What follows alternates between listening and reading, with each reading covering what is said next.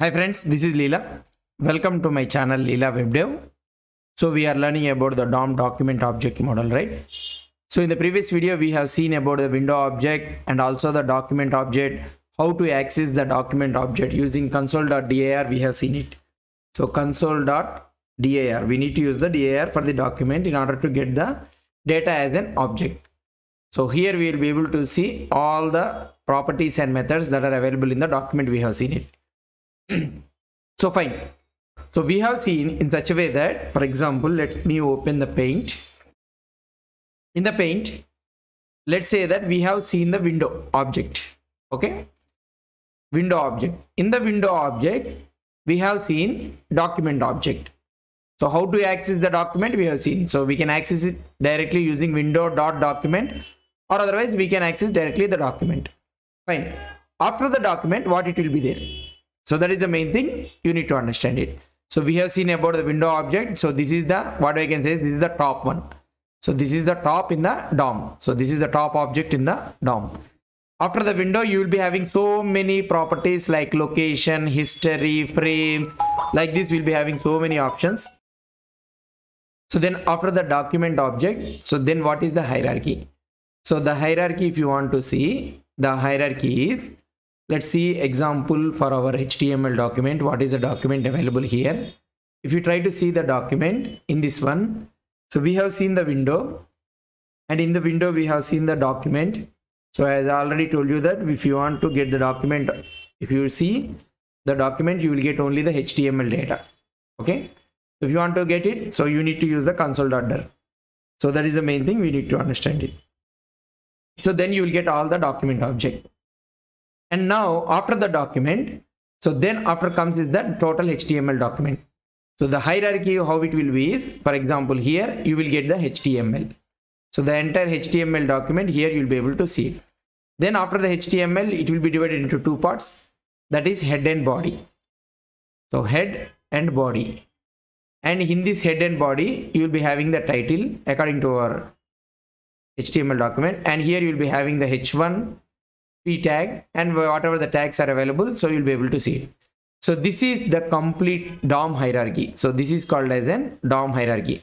So this is the high level DOM hierarchy, how the browser maintains it in the DOM API. So now we understood this one. So in the DOM hierarchy we have understood. So before wrapping up this DOM, I want to explain you another one is also. So before closing up this one, for example, let's say that in our HTML document, let's say we have a form. So here I will opening one form. So form, and I will be having one input, basic input, and let's say I'm having another form. So I'm creating another form. Here I am having a select box. So option, we can have an option. I will use something like select option. So I'm taking only one option. So just I want to show you the demo. And here I am having a input type is equal text. So right now in our HTML document, we are having two forms. If you try to see the output here, we will be able to see the two forms. Okay, so this is one form and also this is another form. If you want, you can also add a submit button for this one. So here you can add a submit button. So here I will be using button. So this one will be automatically, if you add button, this one will be automatically a submit button only. Button, submit, anything. So like this. So here we will be having a submit button. Okay, it is trying to submit the form if you try to understand it. So now, normally the forms in the HTML or in the JavaScript is the main important thing. Why? Because the forms carry the data.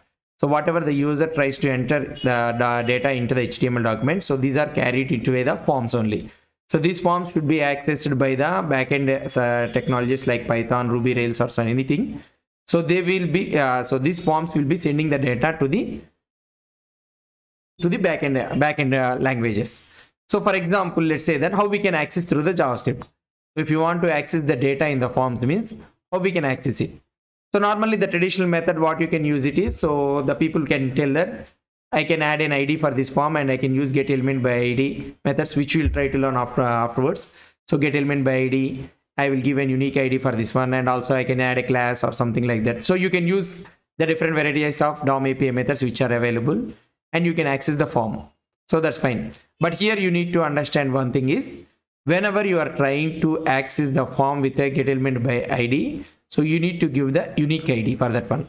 So the entire page, if you are having an entire HTML page, so you need to give a unique ID. So here in the form you need to maintain a unique ID, submit form or something like this. So this name should not be conflicted with any element in the HTML document. So this happens sometimes, so the conflicts may come sometimes, so the ID may not be unique. So if the ID is not unique, means we may not get the form thing. So the DOM thing, the DOM hierarchy comes with a solution that, so whenever you want to access the forms, because forms are very important in the JavaScript. Why? Because they carry the data to the other programming languages. So through the different ways they will be carrying, but forms are very much important for carrying the data. So for accessing the forms like getElementById, these all things is so little bit of not difficult, so little bit of we may go wrong sometimes. So because of that one, so the JavaScript DOM comes with a handy method that is nothing but document.forms. So you can directly access with the document.forms. Here it gives you an HTML collection. So forget about this naming convention HTML collection. We'll try to discuss what is this HTML collection. And here you'll be able to see the two forms as an array. So right now we are having two forms in our HTML document, right? So that is the reason we are able to see two forms. So now the first form, it indicates about the input and a button. So these are all the input and the buttons. In return, this will have all the object. So what is the value for this one and why is there any error for this one? These are all the things it will carry. And the second one is a button. And these are all the properties and methods carry for the form thing. In the same scenario, you can also have another one. Let me close this one, first one. It has a long way of properties and methods.